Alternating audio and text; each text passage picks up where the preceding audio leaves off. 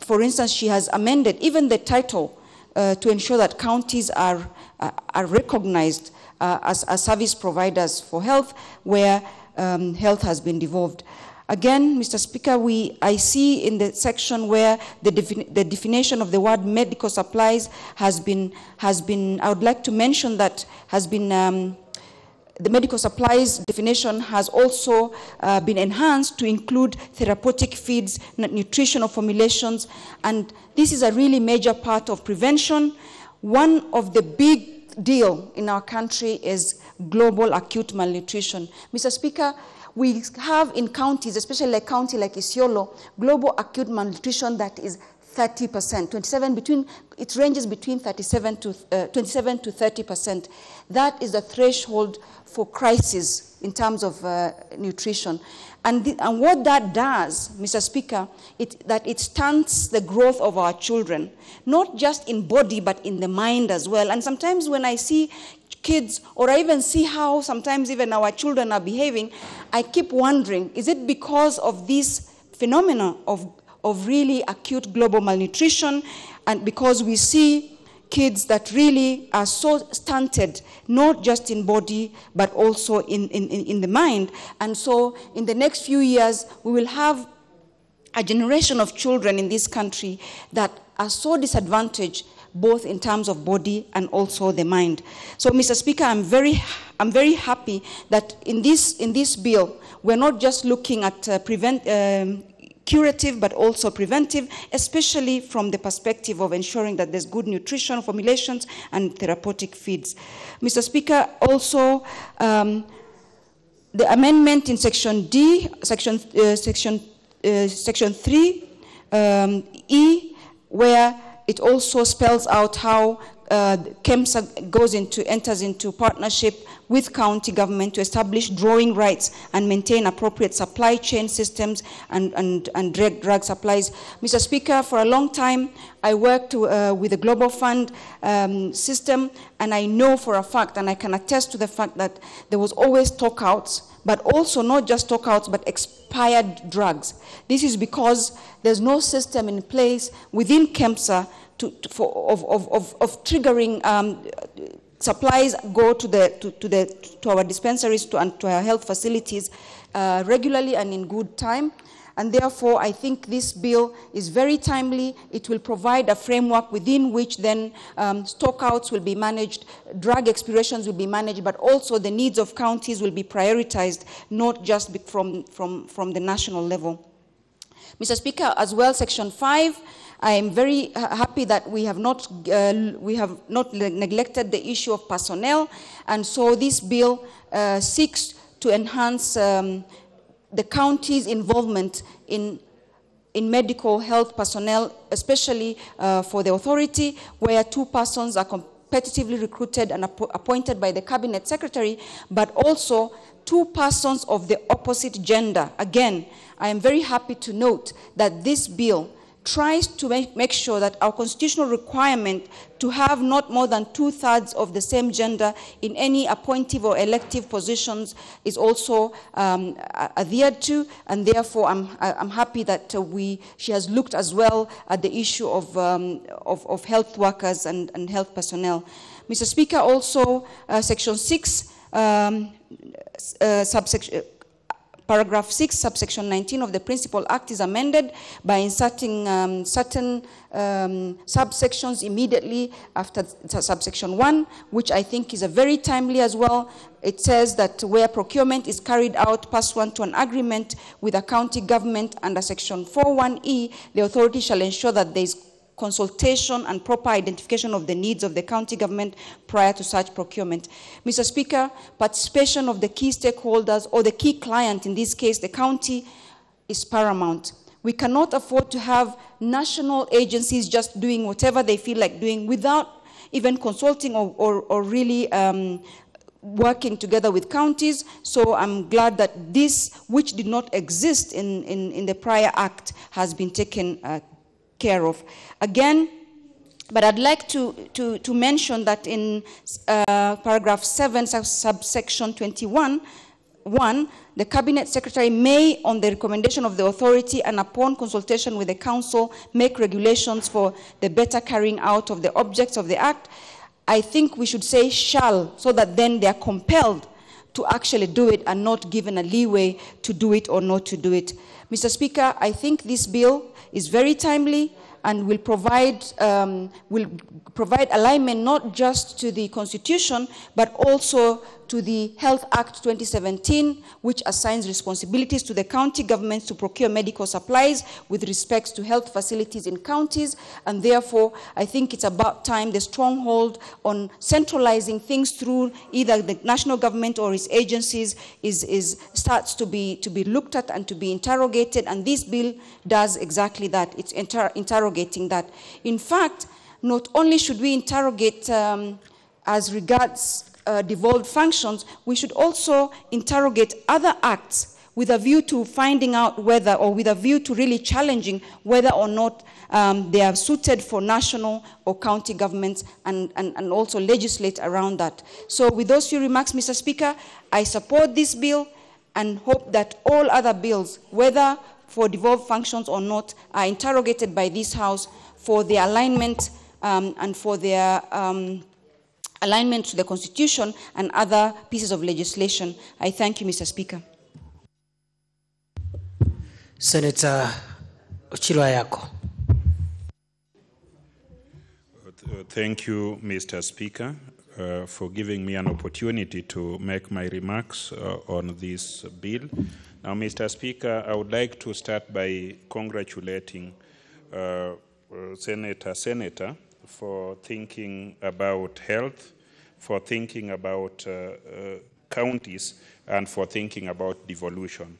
Mr. Speaker, devolution is the centerpiece of the 2010 Constitution, and devolution is what is in every Kenyan's lips and expectation when it comes to mode and methodology of governance in our current dispensation. Mr. Speaker, if you just quickly look at Article 174 of the Constitution that talks about objects of devolution, and go to paragraph H, which I proceed to read, to facilitate the decentralization of state organs, their functions and services from the capital of Kenya, and to J, which goes to enhance checks and balances and the separation of powers.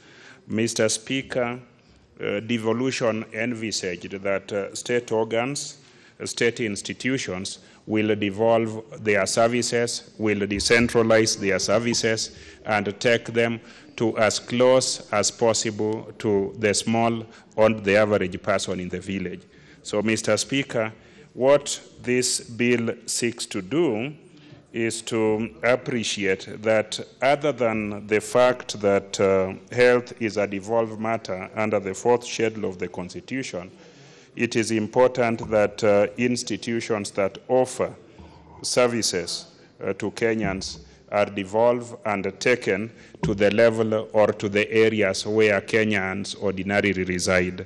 So the establishment of Kenya Medical Services Authority and enjoining that authority to be connected to county governance, to county governments where services are offered, is the right step at the right time and for the right reason, which is a constitutional reason. There have been instances, repeated attempts, and also opportunities where the National Assembly has attempted to legislate matters that belong to counties and legislate these matters in such a manner that this House, the Senate, has not been consulted.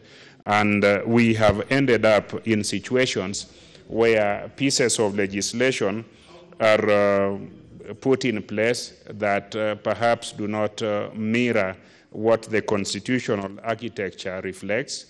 Pieces of legislation have come forth that do not align themselves to the spirit of the Constitution. The Constitution envisages that health matters will be dealt with at counties, and that only matters of policy will be dealt with at the level of the national government. And Mr. Speaker, it's unfortunate that the budgets that we have been talking about lately are budgets where a lot of funds are left here in Nairobi, where RAS functions and responsibilities, particularly important ones like health, are not adequately funded, thereby leaving county governments with the inability to discharge these functions. Mr. Speaker, where I come from, which is Migori County, we are appreciative of the fact that we get funded through the equitable share that we get nationally. But just like other counties, we are not adequately funded. So treatment and health care has suffered adversely in Migori County, same as it is suffering in other counties. It is important that as we legislate matters health, we must stay focused that where the rubber meets the road is the counties, and that is where we should take resources, we should take opportunities, and we should take focus when it comes to matters health. In my county, for instance, last month, at the only referral hospital we have in the county, which is Migori Level 5 Referral Hospital, a health service provider, a nurse, lost her life. An employee of Migori County government lost her life because there was no supply of drugs, there was no supply of blood, and that is very unfortunate. You can imagine how many people lose their lives in Migori County and in other counties because they cannot access medical supplies. They cannot access blood supplies because there is no facility in the county, to keep the blood, to make it available for use when it is wanted. So this is the kind of situation that this piece of legislation is ensuring that we develop infrastructure, legislative infrastructure, to ensure that the focus of medical supplies is in counties, is done in consultation with our county governments and the boards that we are setting, and that we will be allocating substantial resources in terms of national monies, have in their boards members who have been identified and recommended by the Council of Governors, so that we do not have the national government having both what we call the knife and the yam, having the money and also deciding not based on any farm policy, but based on perhaps the mood of the national government on who gets medicine and where that medicine or medical supplies are sent to. So I want to congratulate our very distinguished sister, Senator, for thinking about health matters and ensuring that we match our desire to have devolution by also introducing legislation that midwife this process. This piece of legislation, it will go a long way in providing a platform in its board for the voices and opinion of representative of Council of Governors to be present when policy and regulations are being enunciated. It will provide a platform for representatives of county governments when matters that affect counties are being discussed, and perhaps when agreement that will facilitate the works of our county governments are being drafted and also signed. The input of representatives of our county governments will be on hand to articulate and amplify the positions that our county governments will desire that be made part of that policy. Mr. Speaker, if we fail to support and pass this very wonderful bill, Mr. Speaker, what we'll be doing as a House is we will leave county governments to operate at the mercy and at the discretion of the Cabinet Secretary responsible for health matters, when the Constitution has made it crystal clear that matters beyond policy are matters that domicile and correctly belong to our county governments and must therefore be done according to the plans and according to the desires that our county governments have, so that our citizens and Kenyans reap the full benefit of devolution.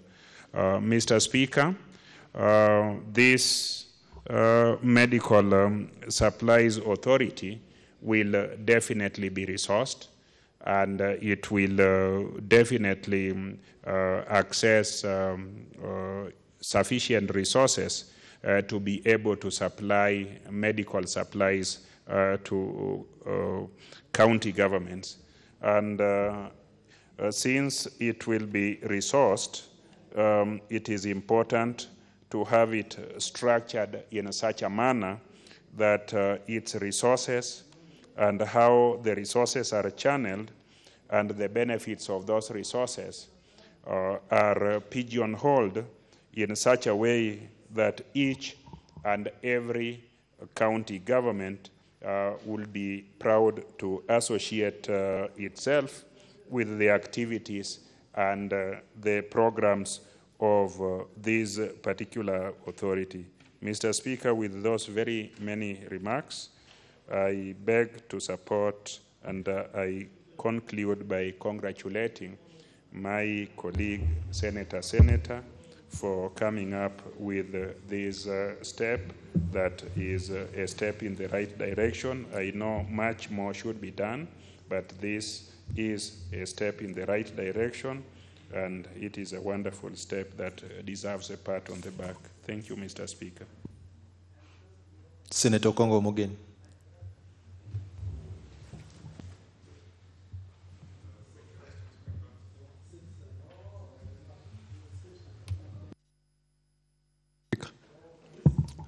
Thank you, Mr. Speaker.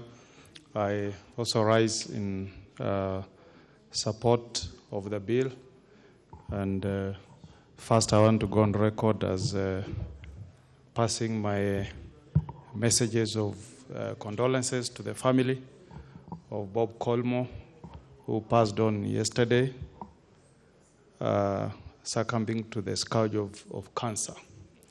Mr. Speaker, health is one of the very important and key functions that was devolved by the 2010 Constitution that was enacted by the people of Kenya.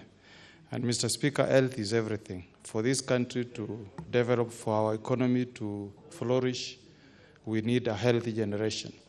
And Mr. Speaker, most of our people reside in counties. Most of our people who seek medical services reside in counties. And Mr. Speaker, for us to stop the people we represent from seeking medical treatment in the city of Nairobi, we must ensure that medical services, medical care in our counties is functioning. And Mr. Speaker, the biggest disconnect in our endeavor of providing adequate and quality Medicare to our people is lack of adequate medical supplies to our hospitals at the county level. And I really must salute the mover of this bill, our good friend Senator, who has acknowledged that the governors play a very key role in ensuring that we have adequate supplies of medicine to our counties. Mr. Speaker, I've had occasion to visit my county of Nyamira in response to the cries of our people, where there is a shortage of medicines. And Mr. Speaker, most CECs will tell you that oftentimes they will place orders to Kenya Medical Supplies Agency, but they will never meet the requirements of various counties. And in the process, you find that people will go to hospitals, they will meet well-trained doctors who will attend to them, prescribe medicine. But I don't know the experiences from other counties, but in most of our health facilities, at least in the county of Nyamira, patients will end up being referred to various chemists within the county. And I think that's not a good thing, Mr. Speaker. For us to be able to have a functioning healthcare system, we need a one-stop shop whereby a patient is attended by a doctor, medicine is prescribed, and there is a pharmacy within that hospital. In fact, Mr. Speaker, in most referral county hospitals, we have county pharmacists who have been employed by our county government, who are in charge of ensuring that we have adequate supplies. In fact, we have set up good storage facilities, including refrigeration systems, to store medicine. So we should actually not have this problem of having shortage of medicine. And I'm happy that in acknowledging the fact that we need to have a very good interaction between the county governments and the KEMSA, the Council of Governors will now be represented in the board of this new proposed Kenya Medical Supplies Authority. Because, Mr. Speaker, it doesn't make sense.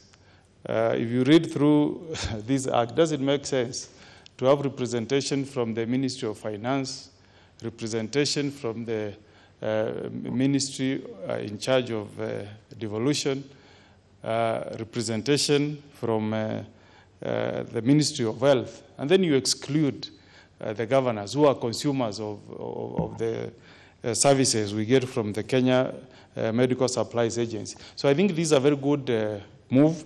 The only problem I have is that we still are approaching this matter as if everything must be resolved from the ministry. Because, Mr. Speaker, if you read through the bill, it is proposed that other than the representation of the principal secretaries from the ministries I've mentioned, the Ministry of Finance, Ministry of Health, and Ministry of Devolution, again, the minister has been given a leeway to pick 4 other board members. So in total, the central government is going to pick 7 representatives, and then the Council of Governors will pick 2. I'd rather we give more representation to the Council of Governors so that we have representation of 2 members picked by the minister, and then we increase the representation for the Council of Governors to be 4. And I think it's last week that we had a public hearing on a bill that has been moved by my good friend Senator Ali on cancer. And presentations were made on the need for alternative therapies in the treatment of cancer, that we should not just concentrate on chemotherapy as the only remedy for treatment of cancer, but we can look for other remedies, including nutritional remedies, including herbal. And I'm happy that in this bill, we are now obligating KEMSA to think outside the box and consider making supplies that have nutritional formulations to our county hospitals. Because, Mr. Speaker, what I heard from the presentations during the public hearing is that these nutritional therapies, these herbal therapies, can also provide very good solutions to the treatment of cancer. And I was impressed that some of the presentations were being made by people who are trained medical doctors. So these are not statements that were just being thrown without a basis, but these are from the experts. People who have, had one-on-one interactions with patients. People understand what value nutrition can bring to cancer patients. So I think this bill, by and large, is really progressive.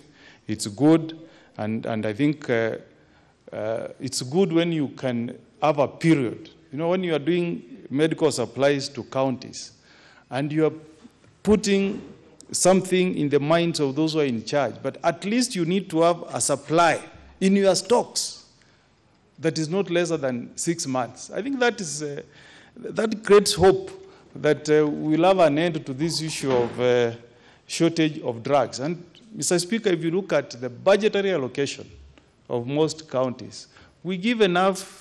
Most counties allocate, I think, the highest sum of allocation to health department. But I assure you, Mr. Speaker, that in most of our health facilities, despite that endeavor by our county governments to provide for what I'll call adequate finance for the Department of Health, there's still a problem with enough medicine in the stocks. And the reason they'll tell you is that we had made requisition. We were promised by KEMSA that these drugs will be delivered on time, but up to now we are waiting for these deliveries. So if we can have a situation where, as we plan, we are sure that we are going to have a stock that is going to last for the next 6 months, that will provide some solution to this issue of shortage of medicine. And Mr. Speaker, you'll be surprised that other than the concerns being raised by the Ministry of Health, in terms of getting the data correct, the other departments don't take health as a matter where they need to have figures, to have statistics. We were, having an engagement with the ministry that is in charge of census. And, they gave us a sample of the questionnaire that they are going to use for the coming census. And, Mr. Speaker, you'll be surprised. There is nothing touching on health. And we are trying to ask, these people does it even concern you that even for the government to plan, you need to slot in something on your questionnaire, where families should respond. For example, how many families are taking care of people who are suffering from a terminal illness? Or even to say, what is your response to the medical care that you have managed to get from the county hospitals, from the referral hospitals, so that we have figures, Mr. Speaker. We need to know in our counties how many people have been, afflicted by this disease, or cancer, or any other terminal illness, so that we as a country we're able to see that in our budgetary allocations, this is what we need to set aside for enough provision of drugs for the terminally ill. And also, we need to know, in terms of our senior citizens, those aged 65 and above, and who are getting, Medicare in our counties, do they get enough supplies of medicine for the conditions that they are suffering from? Because I was once in Australia, Mr. Speaker, and you'll be surprised that in Australia, Mr. Speaker, anybody suffering from cancer gets free supply of drugs from any pharmacist. It's the responsibility of the government to meet the cost. So if you go to a hospital and the medicine that which has been prescribed is not there, you can go with your prescription to any chemist, you will get the supply, and then the government will meet the cost. I think that's the favor that we should, return to our senior citizens, and I think we should be pondering as we look at this bill how that can be achieved in our counties. So in supporting this bill, Mr. Speaker, I hope that it will provide a solution. And I think the only solution I'm thinking about is timely distribution and supplies of medicines to our facilities at the county level. I hope that by this House enacting this bill, we'll be getting a solution to that problem of ensuring that we provide adequate Medicare to the people who reside in our counties. With those few remarks, Mr. Speaker, I support. Senator Dr. Abdullahi. Thank you, Mr. Speaker. Mr. Speaker, sir, the problem with the Senate is that we pass very good amendments, and when it goes to the other side, it's shelved or things are changed. These amendments are good. The county government is the main customer of KEMSA. But the national government still wants to stick back to it and handle it like their baby, which is a very big mistake. Yesterday, the Committee of Health, we went to Laikipia, where there's a problem, Mr. Speaker, and 61 doctors were sacked. And when we talked to the governor and said, why did you say oh, you know, they left their job, they were away for 21 days, and I sacked them. That is the attitude of some of the governors. And I'll say it's unfortunate and it's wrong. And also the senators. Look at this house now. It is empty. You know, we have a problem. People just want to be seen up to 4 when they can be seen over the TV. They don't want to come and contribute to issues which are devolution-oriented. This KEMSA and health is mainly devolution. We are killing devolutions ourselves, and we are supposed to protect it. This is a very unfortunate thing, Mr. Speaker. When it comes to health, everywhere you go, there are unions fighting counties. The counties don't respond in the right way. The national government does not want to let go health. So there's this tug of war. And in the end result, it's going to cause a lot of problem in the counties. Some few days ago, it was Kirinyaga. Now it's Laikipia. I'm told Kisumu has a problem. It will go to every county, every county. How are we going to deal with these things? These are not only labor issues, okay? Sometimes when you talk to the doctors, they have genuine concerns. And when some of the members here say that if counties don't have supply of medicine, and a doctor prescribes medicine, what will, if this doctor tells these patients to go and get this medicine from outside, if that becomes a crime, where will he direct this patient? You know, we should not always associate everything with corruption or with bad intentions. A doctor has no alternative. A doctor's job is to look at this patient, see what this patient requires, and write a prescription. It is the responsibility of the county government to buy and provide this medicine in the hospitals. So there are issues which are for the doctors, there are issues which are for the county government, and when you look at both sides, as far as I am concerned, they're all guilty. KEMSA is mostly, as I said at the beginning, supposed to be dealing with counties. Some counties buy from KEMSA at quarterly levels, and they supply what they have. What they don't have, they buy from outside. But the national government wants to keep everything. Like now, counties are given, if you say, well, you check for the budget of health in all the counties combined, it's like 3 billion. And the national government Ministry of Health has 96 billion. What is it doing with that money?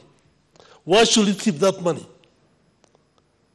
Okay, counties send doctors for postgraduate training. They pay their salary, they pay their money. When they come back, these doctors will want to be promoted. There's no money for that, to perform that. I think something should be done, and I'm working on something that when it comes to possibly postgraduates, the national government should take care of them, they pay for them, They give their salary, and then when they qualify, they send these doctors to where they are required, not just where they came from. If we were told yesterday, I don't know whether it's the truth, in Laikipia, that there are 35 doctors who Laikipia county government sent for postgraduate. If they all come back, the county cannot even absorb them. So what will happen? So there's a lot of push and pull when it comes to this issue of health.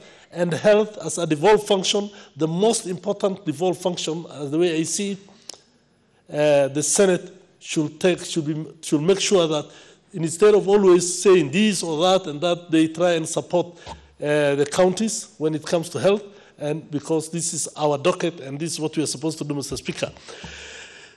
When you talk about now the board, as the former Senator Mugeni said earlier, the board is mainly comprised of people from national government. The two we are trying to add now, out of the four the minister was supposed to appoint, the two which we say the county council of governors should appoint might not even go through the National Assembly. The CEO of KEMSA is appointed by that board through the minister. The CEO is responsible and answerable to the Minister of Health. So what happens? Everybody knows where the bread is buttered. So they will always respond to the national government instead of the county government, or the Senate for that matter, which is supposed to oversight and look into these issues. Mr. Speaker, sir, the problem here in Kenya now is when you look at devolution, and the way I said earlier, the national government want to take back this I'm sorry, sir, I might go off the mark sometime because I saw the union of doctors in Laikipia. The way they do things, when ministry calls for a meeting, the union is called. The union and the ministry are in cohort. They're trying to bring health back to the national government. And now counties and people at the grassroots have realized that it is better that health is devolved. So as Senate, not as health committee or as this, but as Senate, I think we should put our foot down to make sure, to try and solve this issue and what we can do about it. You know what happened to the Health Act? How it just went through our back and it was signed. How other things are being done without the health being consulted. I think this is not the way to go. Counties should also make sure that at least most of their drugs they buy from KEMSA. Some of them don't. Some of them, I'm told, just go to chemists and send millions to chemists. That's not the way to go. When you can easily buy from KEMSA, if you don't get from KEMSA, there's other organizations like MEDS, which have proper drugs, which are cheap, instead of going to chemists, or you do you buy these things in an unorthodox manner. If counties, the way you're supposed to do is that from the dispensary level, the health centers, the sub-county hospitals, the referral hospitals, these things, they do it from the lower level, and it comes up to the CECs who will give this order. If the KEMSA cannot provide all the drugs which were requested, then the county government pays for what they have. If they can buy 60%, 70% from KEMSA, KEMSA will also be functional, it will be profitable, it's able to work proper. But if we don't do these things in the proper way and you do it behind everybody's back and you want to enrich ourselves, then I think we will have a problem, Mr. Speaker. When it comes to the personnel, we are talking of UHC, we are talking of other things. UHC cannot work without proper personnel. And as one of the members said here earlier, the doctors should be well taken care of, the nurses should be taken care of, the clinical officers, and all the health staff. If you remember well, I don't know, 2017 or something, there was a CBA which was agreed with the doctors, with the nurses, with the clinical officers. That money is still outstanding, over 11 billion. We have tried what we can, even in the health committee, in finance committee, but the county governments cannot afford it. The national government does not want to help out these issues. We are talking of UHC. How will you manage? All these things will fail. because people are not serious about the way I see it, because without personnel, how will UHC function? The 4 pilot areas, counties, the money they're being given, we're told 700-something million, 750-something or 67 million. 60 or 70% is supposed to go to KEMSA. 30% is supposed to go to the counties. But when you ask around, you hear a lot of funny stories, Mr. Speaker. So these issues are not straight. We need to do more. And I think as Senate, we should put our foot down to support counties and to support devolution and health. Thank you, Mr. Speaker.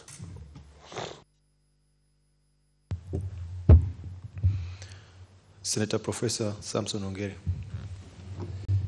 Thank you, Mr. Speaker, for giving me this opportunity to contribute on what I think is the most important piece of legislation, the bill which is before us. During my time as a professional, the KEMSA was set up to be able to rationalize and ensure that in the procurement of drugs and medical equipment was synchronized so that we don't have this everyday language of shortages when people appeared in any health facility, be it whether it's a dispensary or a health center or a district hospital or a national hospital or indeed the referral hospital. Because one of the most problematic issues at that time was the lack of drugs being available or the availability of drugs in all these peripheral centers.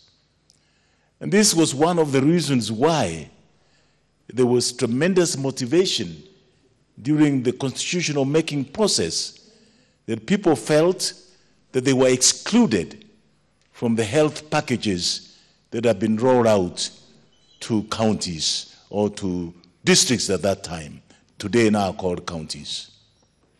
And they needed a devolved system. And they wanted health and agriculture devolved fully to the county governments. Now, when you devolve a system, you must be aware, Mr. Speaker, that you must devolve not only a system, but you must devolve the expertise that is inherent in that system. Why do we talk of this particular KEMSA bill being amended? And I thank Senator for bringing up for the amendment. Is first of all to leverage and maximize the efficiencies that are related to the procurement for mass procurement. Through that process, we must also be able to create the economies of scale so that a drug which is procured individually may become much more expensive, can be able to be obtained when you have this mass procurement in a with big discounts, and those discounts must be passed on to the county governments. That was the essence of creating KEMSA. The other essence of creating KEMSA is that there is a plethora of drugs being peddled by drug peddlers all over the place, and with a very sweet language of trying to cut out and tell you that this drug is efficacious or is suitable for a particular condition of illness or disease. And Kenyans are fallen victim of these quacks who go around bringing this type of drugs to the markets and telling them this can be able to heal a particular disease here and there. What is the net effect of that exercise? That whereas there were certain diseases that were comfortably and peacefully treated with a simple penicillin, they have now developed resistance to particular bacterial infections, and therefore treating chronic illnesses that have developed resistances to basic drugs that are useful and essential in the market is now becoming a major problem. That's why you are having so much of this chronicity of illnesses within the society, and people don't get better sooner or later. So that's one of the problems, that in getting KEMSA to be in charge of procurement of drugs and medical equipment was to be able to assess the efficacy, the molecule that will be able to deliver the minimum dose that will treat a particular disease and be able to give you a cure on a prescribed day, 1 week or 10 days, whatever is the prescription from qualified doctors. Now, that is the essence of ensuring that KEMSA gave that expertise of efficacy to be able to treat these drugs.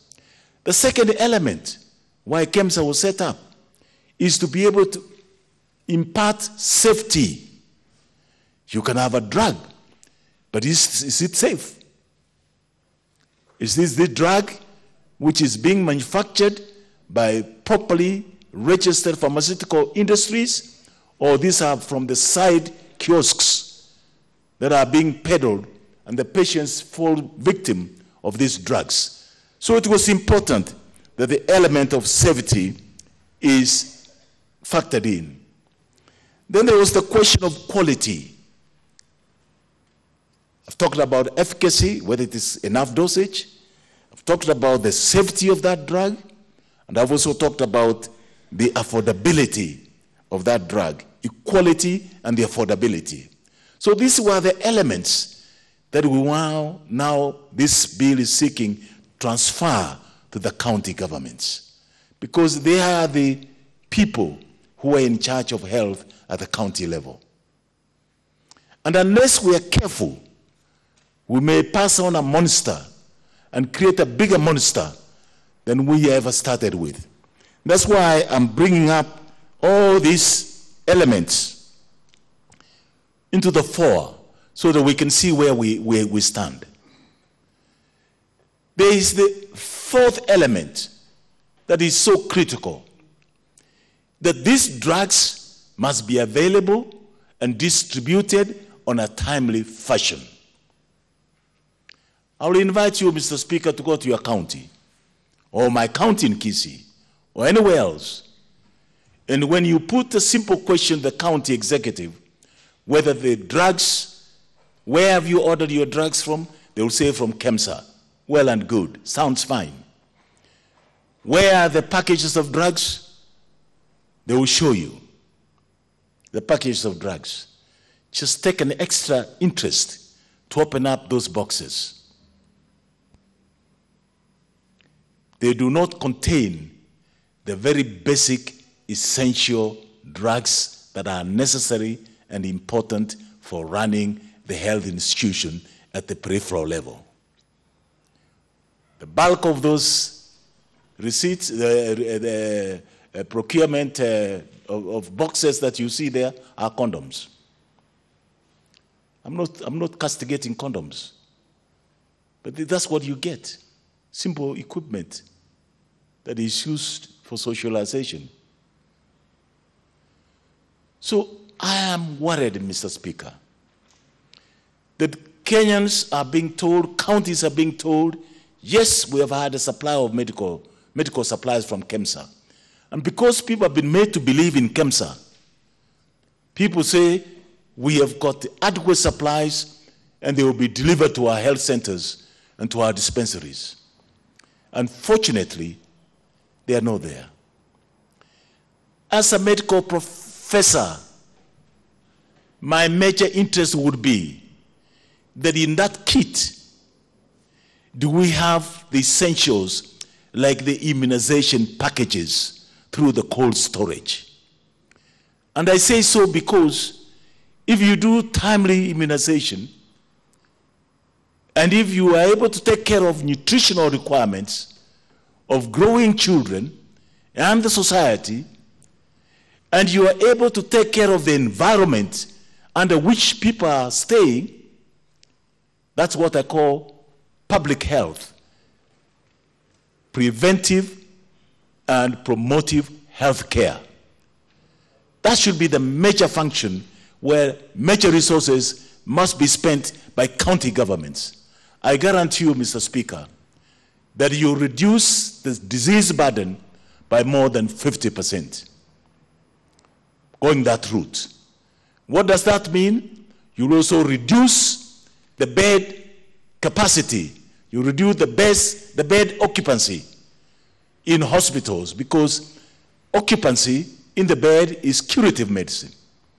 When you have more people in the hospital, you incur more costs, more expenses than is required.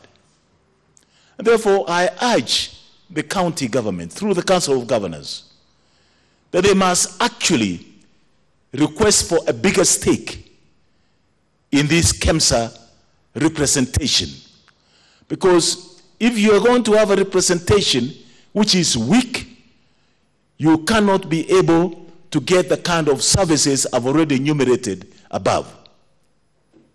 You'll be told, yes, we'll send you your kit, and when it comes, it's incomplete. There is even a bigger headache. The fifth headache that I would like to call upon county governments to be aware of, that some of these drugs have been procured, unfortunately, by fellows who do not care, by looking at the shelf life of those drugs, the expiry dates. You find some of the suppliers who will come and push to the KEMSA drugs in the name of, these are efficacious, fine, but when you look at the shelf life of those drugs, they have only got about 6 months to go. And when you do bulk supplies to all the county governments, they have absolutely no clue of the kind of supplies that they are getting from the KEMSA. They don't look at the lifespan of that of those drugs, and therefore they lie there. So when you go to the county government and the county health sector, you are told, Mr. Senator, we have plenty of drugs here, but if you open those drugs, you will find that the bulk of them have expired. And the bulk of them are those drugs that are not being used in that area frequently. What's the point of supplying people with malaria drugs when you know the epicenter of malaria is in the particular regions? And you supply the malaria drugs in areas where malaria is not rampant. Obviously, they will expire. We have a classical case. And I was very pained the other day when I saw a mother crying, just simply because there was no snake venom, anti-snake venom in Makwen, in Kitui. It's a very sad story. When we know that in those areas, in these arid and semi-arid areas, and I worked in Wajir as a medical officer, and I know that one of the biggest enemy that you will find during hot periods are snakes. You find them dining with you in your bed, coming to look for coolness, drinking water in the houses. And if you're not careful, they will just pour that poison to you and you'll be dead. So for one of the most essential kits that must be available in all these arid and semi-arid areas where the snakes are rampant is the anti-snake venom. What do you find? You find snake venom in areas where there are no snakes. But the areas where there are rampant snakes, there is no anti-snake venom, the anti-snake venom. So we lose patients, we lose people. So KEMSA should be acquainted with what I call the geographical survey, the medical geographical survey of pattern of diseases. There are other diseases like schistosomiasis in cesspools, in Ukambani, in other areas, in other places. When you have sleeping sickness in Lambwe Valley, therefore, they should do a demarcation where you find some of the conditions, medical conditions, are rampant, and be able to spread out those drugs and supplies to match the medical conditions that are prevalent, that are important in that area, so that they don't run short of supplies. That's why the county governments have to resort to ad hoc purchases of these drugs from the shelves.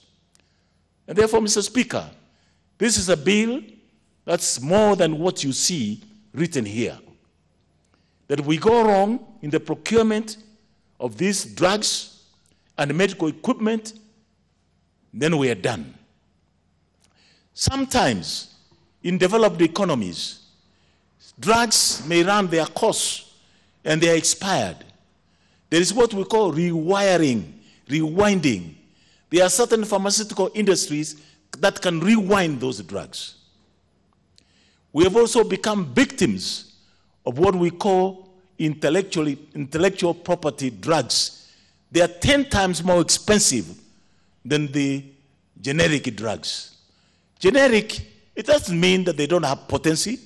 It doesn't mean that they are not efficacious. It does not mean that they are not quality drugs. They are indeed quality drugs. But these are the drugs that can be cured because they have already, Mr. Speaker, I feel that I want to enrich this debate. When time comes, please add me some minutes, because it's such an important topic that I think we are richer in this debate than just glossing over it. You can rewind those drugs and be able to get a life out of them. And they are important, they are critical, and they are efficacious. I will give you an example. When I was the Minister for Health, we had the HIV epidemic. It was a prevalence rate of 14%. The intellectual property rights, the patent drugs were out of this world in terms of cost. $1,000 to be able to treat a patient. Nobody will afford that kind of thing. So we went, and under the WTO, World Trade Organization, I looked at the law, I looked under TRIPS agreement, Section 6 of that agreement. If you have an emergency in a country, you can declare an emergency, and then that will allow you to import what you call generic drugs. What did I do? I made a request. Parliament held its session in Mombasa, and the only agenda on that session is the HIV pandemic in this country. 14% on the average. The other areas were the other one.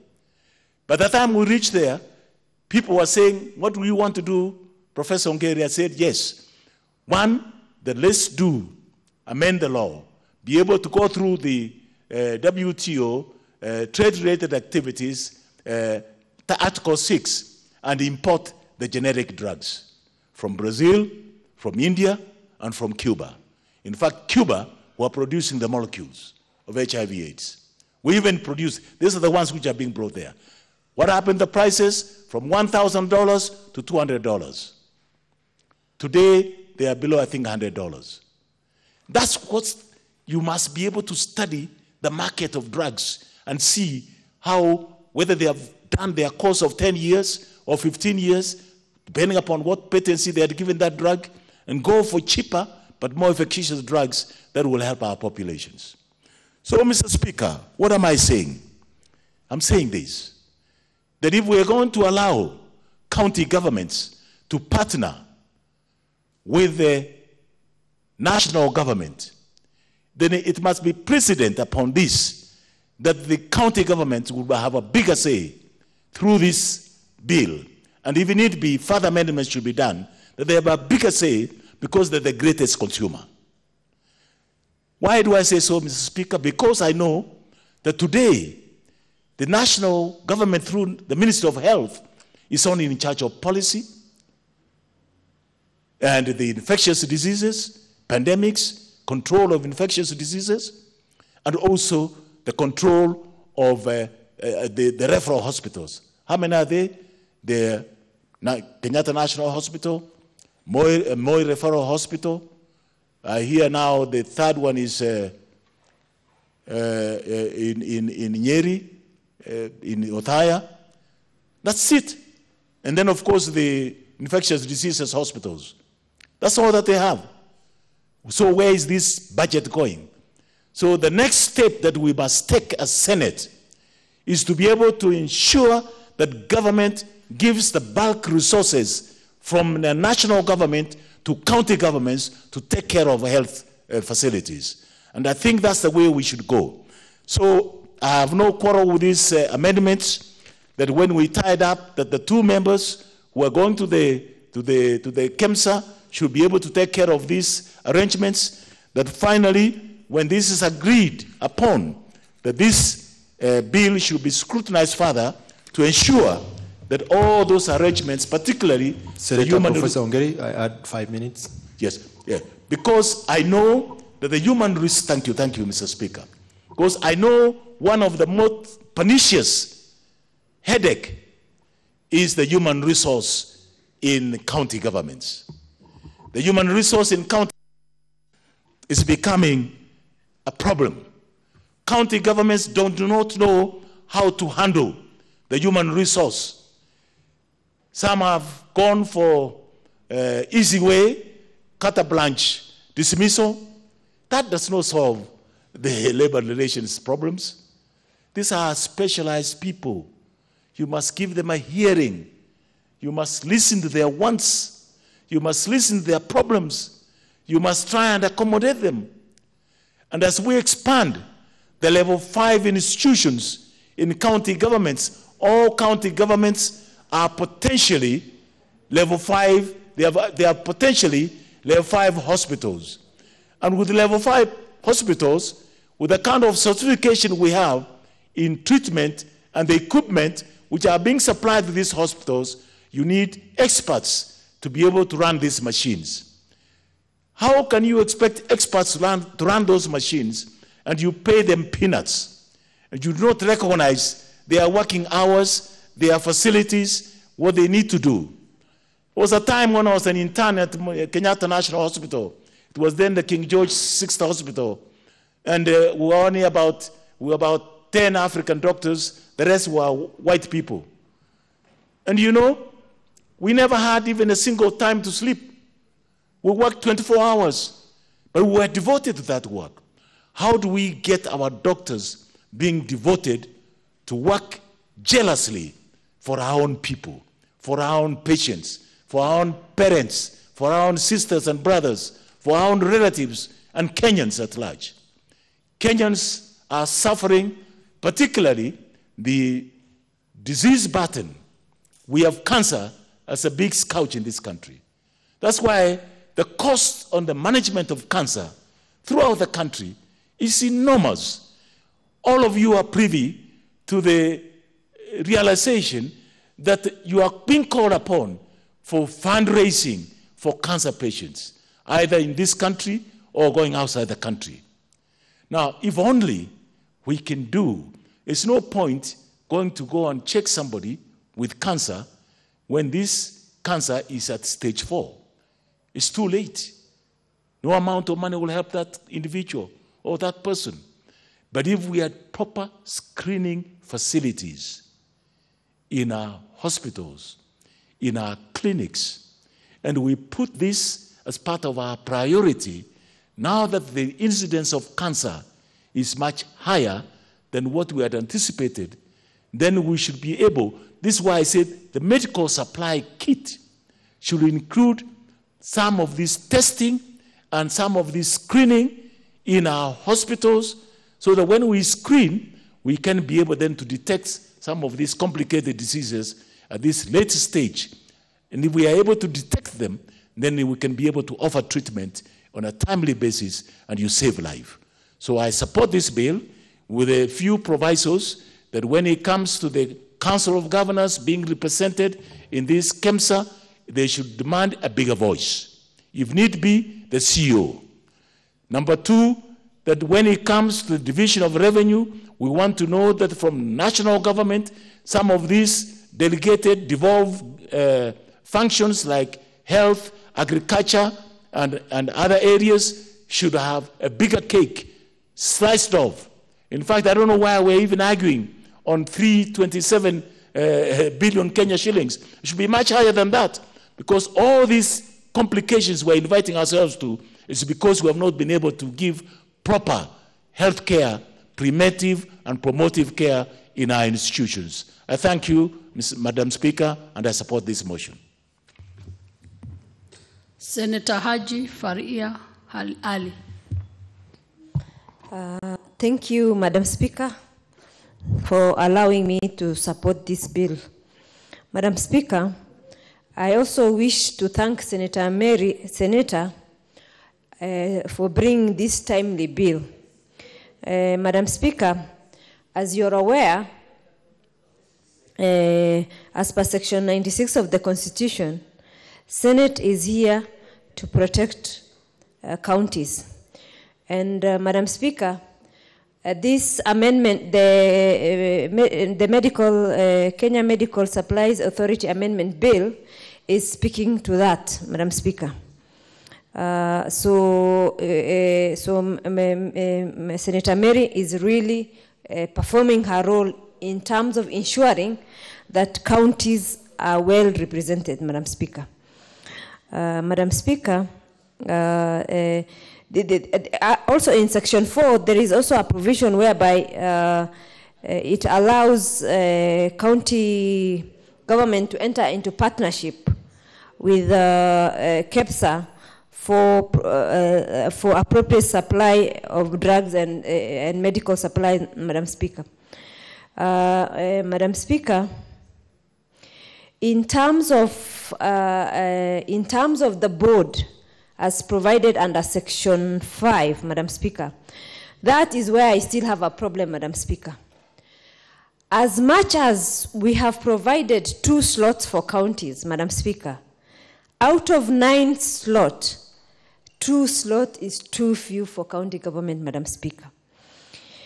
Because everybody else is appointed, like even finance appoints one, another, there are 3 PSs which are sitting in this board.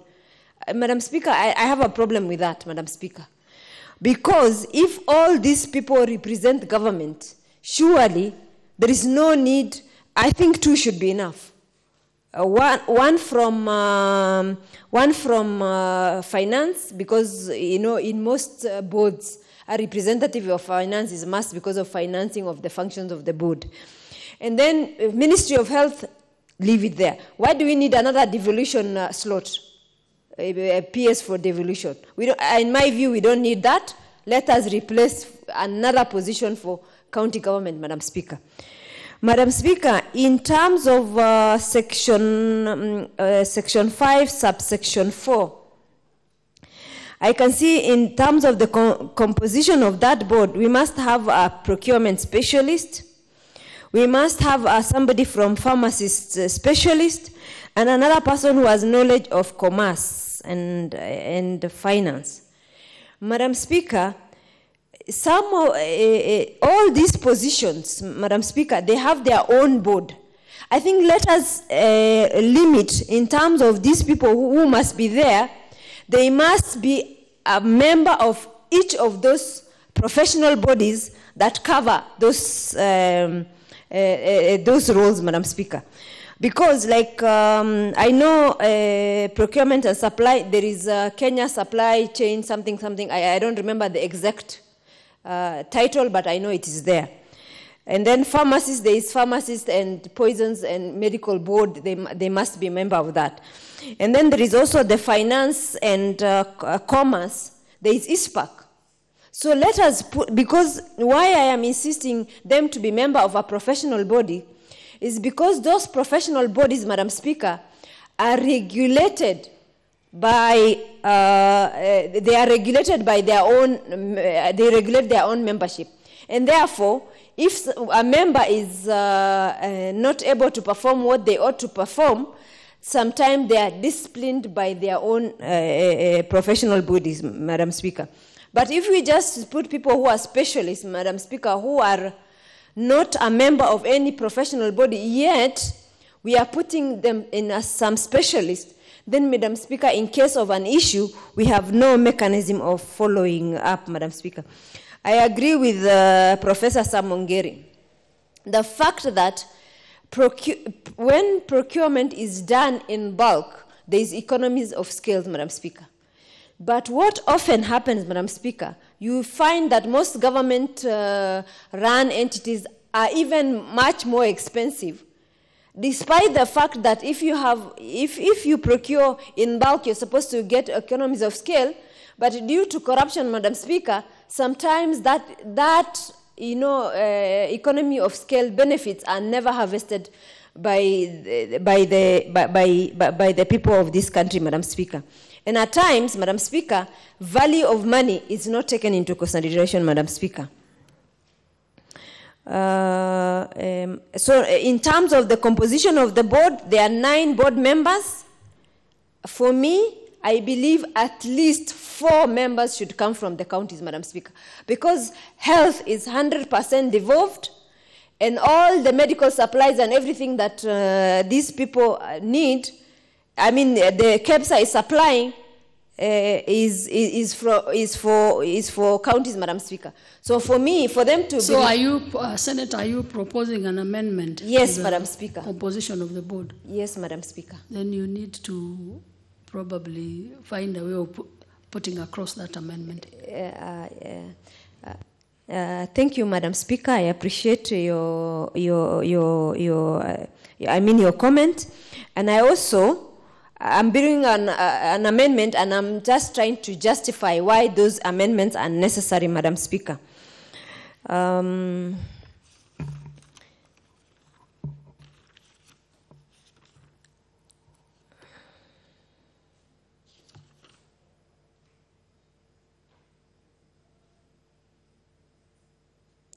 Madam Speaker, also in terms of KEPSA having, Kenya Medical and Supplies Authority having a presence in counties, one of the other things that I think should also be canvassed, because if they don't have currently, and they're all based in Nairobi, then in terms of even, I like the fact that we are proposing let them have supplies for 6 months. But if they are all in Nairobi, sometimes when counties, of course, we urge the counties to plan ahead. But if the very essence authority that is essential for continuous supply to county government is based in Nairobi, then they are not extremely useful to counties. So maybe that is also another issue that that needs to be looked at, Madam Speaker. I am not an health expert, but probably that would add will strengthen this amendment, Madam Speaker. The other issue that I wanted to discuss is the issue around regulation, Madam Speaker. If we leave the regulation the way it is, open-ended like this, the cabinet secretary might not be in a hurry to make regulations for this very important amendment, Madam Speaker. And therefore, I also bring an amendment that they bring the amendment within 1 year, and that should be included under, regulation under clause 21 of this bill, Madam Speaker. Madam Speaker, this is a timely bill, Madam Speaker. It is a bill that is very friendly to counties, Madam Speaker, because if in the spirit of the Constitution, medical health is devolved, then functions should also follow in legislation in terms of ensuring that that is made, Madam Speaker. And then in terms of even procurement, in this under section manner of discharge of function, one of the things that really made me proud is application of sound commercial principles in the procurement, storage, distribution, and other medical facility, Madam Speaker. So if you have all those things in place, and Madam Speaker, sometimes we make brilliant laws, Madam Speaker. But of course, my fears also I share with my Senator, Dr. Abdullahi, that Sometimes we make good legislation in Senate, they are changing the other house, and they have no better ideas to improve. They don't do it right. The other issue that we suffer from this country is we have laws, but in terms of implementation of those laws is not done properly, Madam Speaker. And sometimes I wonder, even in our house, I think there is need sometimes for implementation committee so that we make sure that everything that the resolution we pass, because we come up with good legislation, we come up with good resolution, we come up with good, but in terms of follow-up to ensure that laws that are passed are followed up is a bit lacking, Madam Speaker. And governors, just do a lot of, conduct that lack sometimes integrity or sometimes are not prudent for the people they govern. But and then there is somehow, even when they break the law, there is impunity and there is nobody to follow up to ensure that the laws are followed and there is no consequences, Madam Speaker. So, Madam Speaker, this is a timely bill and I support, Madam Speaker, and I thank you for allowing me to contribute.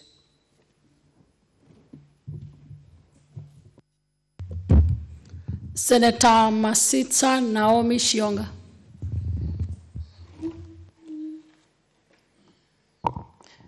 Thank you very much, Madam Speaker, for giving me this opportunity to support the bill sponsored by Senator Mary Senator on the KEMSA, Kenya Medical Supplies Authority Amendment Bill. Madam Speaker,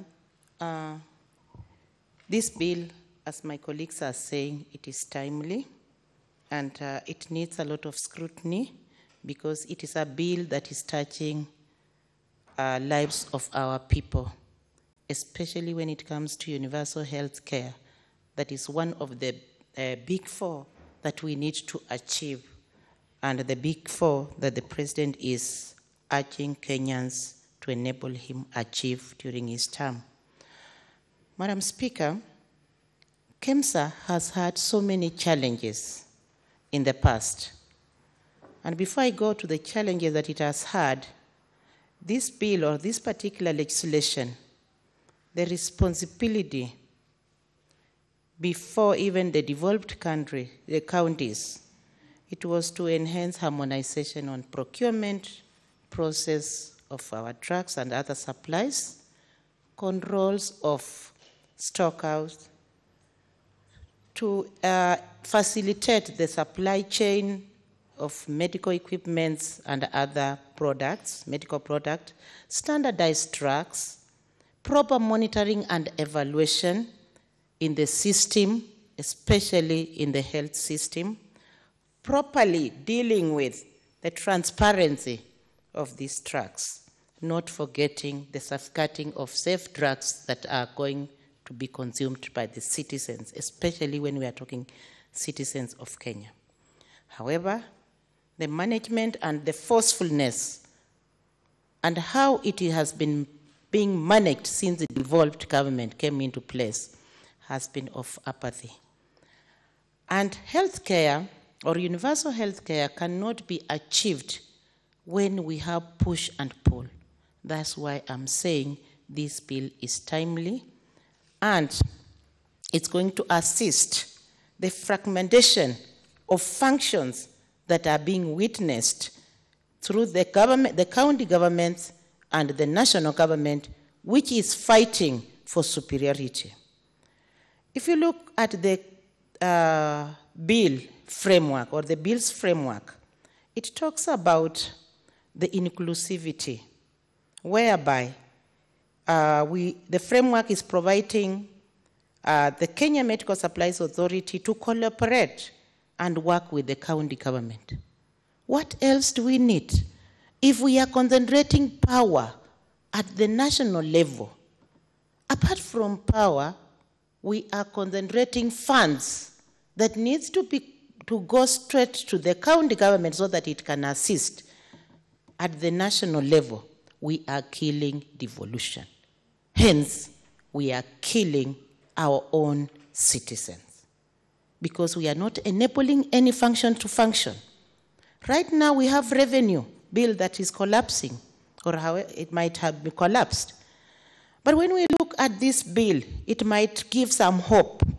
If passed, it might give some hope to Kenyans and to county government.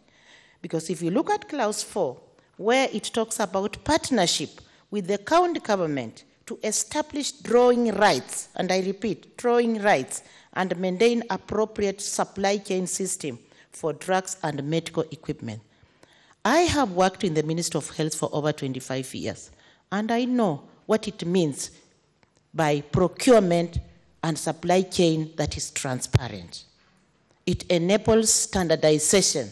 It enables quality equipment and drugs. It enables quality services to reach its intended population. And if this bill, as it is stating, that the county government, who own the devolved function of this healthcare, is going to be achieved as it is, then we are going to achieve, through partnership, what we intend to.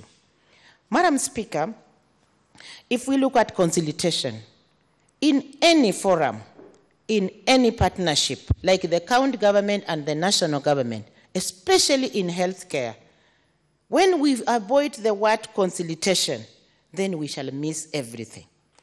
And in this bill, in clause 6, where the bill proposes the amendment of section 19 of the Act to provide further responsibility that the authority to ensure and console the county government prior to procuring of drugs for the county.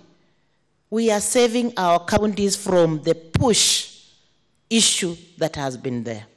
The KEMSA has been fond of pushing drugs, pushing unnecessary equipment, something that we have been struggling since the life of this parliament. It is going to control it, if only consultation can yield its purpose.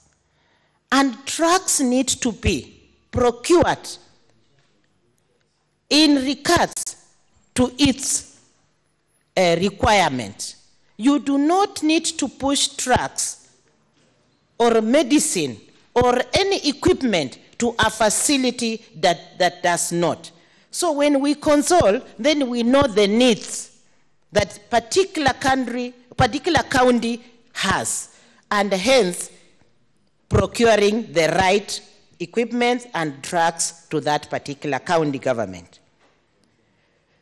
Madam Speaker, the business of KEMSA,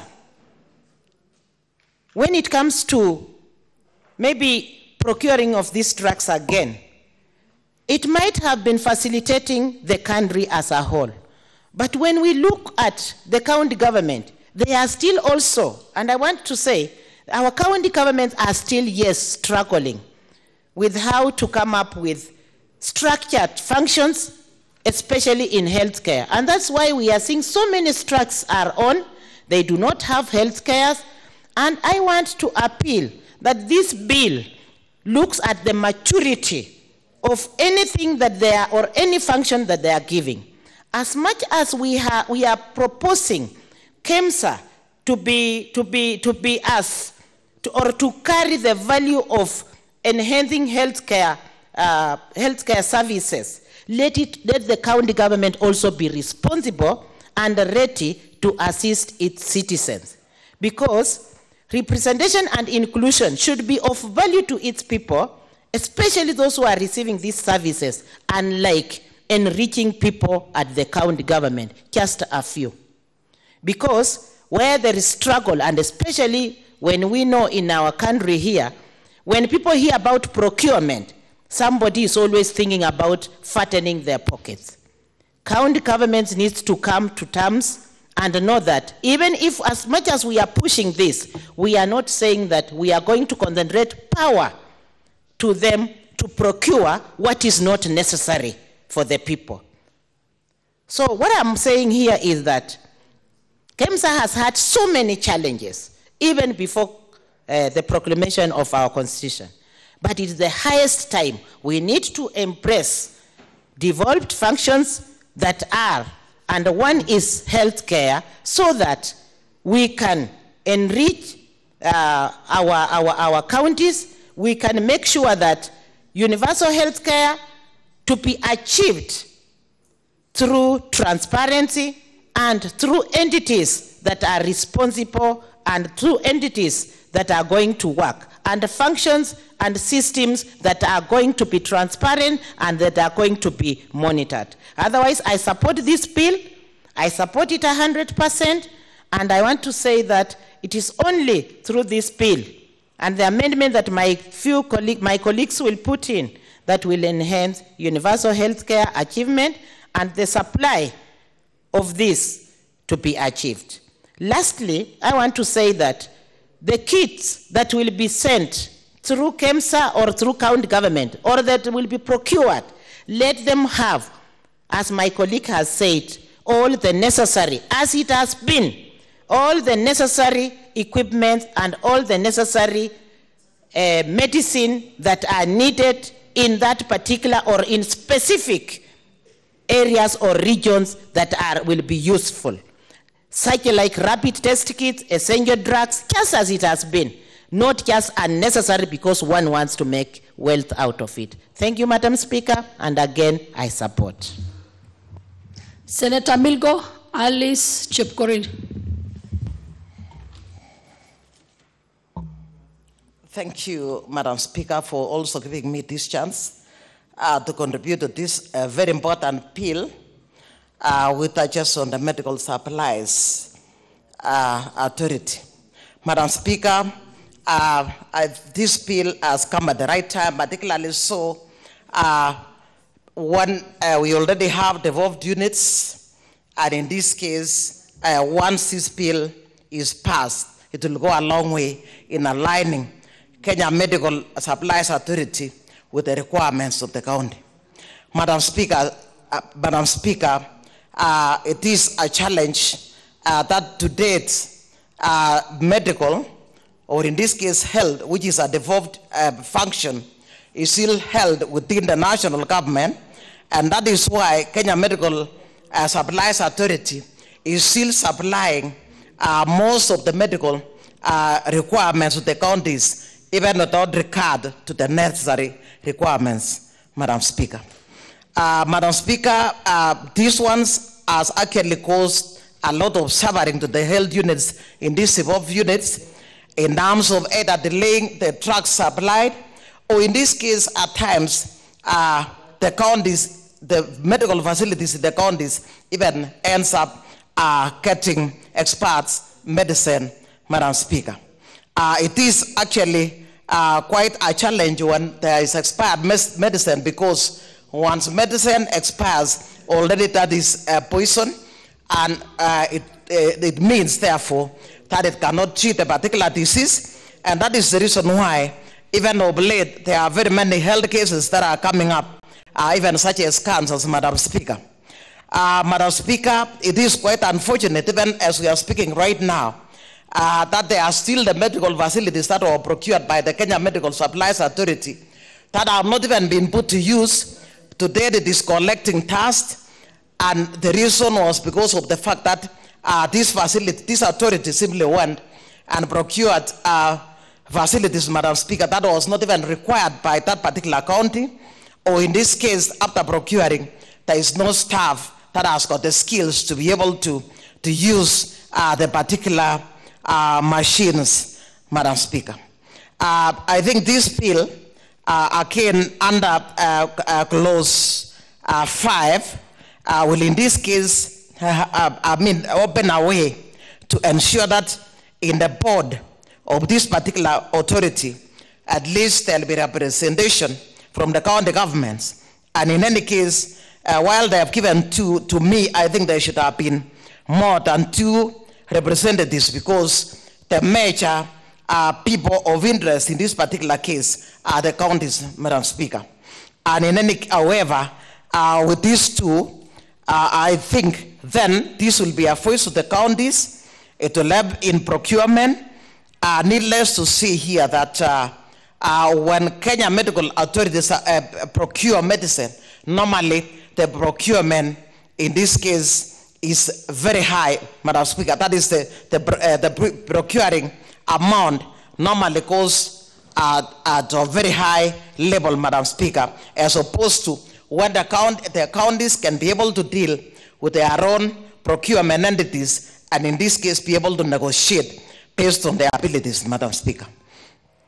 Madam Speaker, I think instead of the board being nominated by the national government alone, I think the Council of Governors should also be allowed to take part in issues of nominating the board, Madam Speaker, so that in this case they'll be able to provide the necessary kinds of people, and in this case, this same type of people will be able to serve them well. Madam Speaker, decisions that are normally made, as I said, are very significant to the counties. However, in this case, we find that when Kenya Medical Authority supplies are the ones who procure, these ones are prone to a lot of corruption, and in any case, that is why we find that our people are still seeking medical attention in the Kenyatta National Hospital and other national medical facilities, Madam Speaker, in a state of actually seeking medical supplies in their own counties. Madam Speaker, Clause 6, which proposes to amend Section 19 of the Act to oblige the authority to that effect, in this case, will go a long way to ensure that at least the county government will have a say, and in any case, be able to deal with issues of the health units in a better way. Madam Speaker, I'm sure if this bill will be able to pass, our people will be saved to much money, because normally, like in my county, in most cases, we have our counties as of now controlling level 1 to 5 facilities, and like in my county, Longisa Hospital, which is supposed to be the largest hospital, normally would lack certain drugs, it would lack certain facilities, and our people are forced to come to Kenyatta National Hospital as well as Moi River Hospital, Madam Speaker. And in any case, there are many sick people with very humble backgrounds, and they may not be able to even afford the medication in these particular facilities, let alone even affording the transportation, Madam Speaker. And in any case, I think the evolution was supposed to take that is services right at the doorsteps of the people within the county. Madam Speaker, I'm sure if this bill will be ascended to, our counties will be saved. Not only the counties will be saved, but as well the people of those particular counties will be saved the nightmare of having to seek medical treatment elsewhere, Madam Speaker. Finally, we used to say that normally with the medical authority supplies being controlled by the cabinet secretary, what it is that normally sometimes they propose regulations that do not even augur well with the counties, Madam Speaker. And I'm sure once this bill is passed, what it is that the cabinet secretary will be able to consult the county governors, in this case, to ensure that the county devolution units are, in this case, cared for, Madam Speaker, as captured in Clause 7 of this bill. Madam Speaker, I'm sure this is one of the bills that in this case has been, in this case, is one of the most important bills, Madam Speaker, particularly when it comes to health facilities, more particularly right now when our government is interested in issues of universal health care.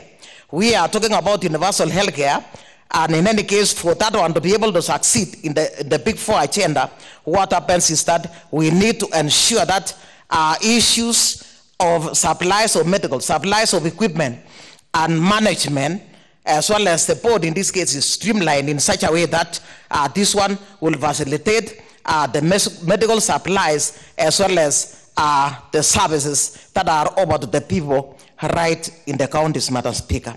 With that, Madam Speaker, I support this bill.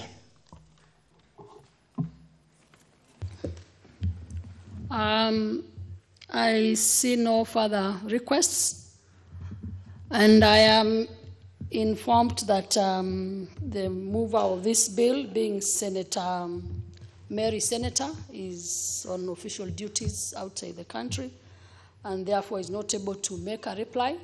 I therefore defer the reply to another date. Honorable Senators,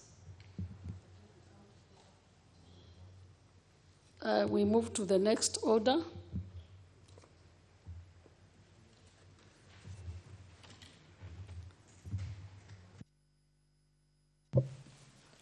Order number 11, the County Hall of Fame Bill, Senate Bills number 39 of 2018, second reading.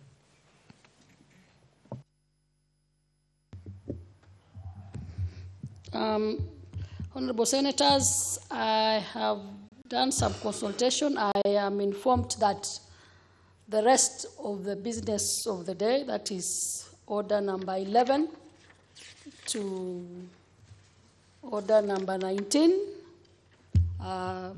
may not be processed today. For various reasons, the movers are not available, and I therefore defer the rest of the orders, that is orders 11 to 19.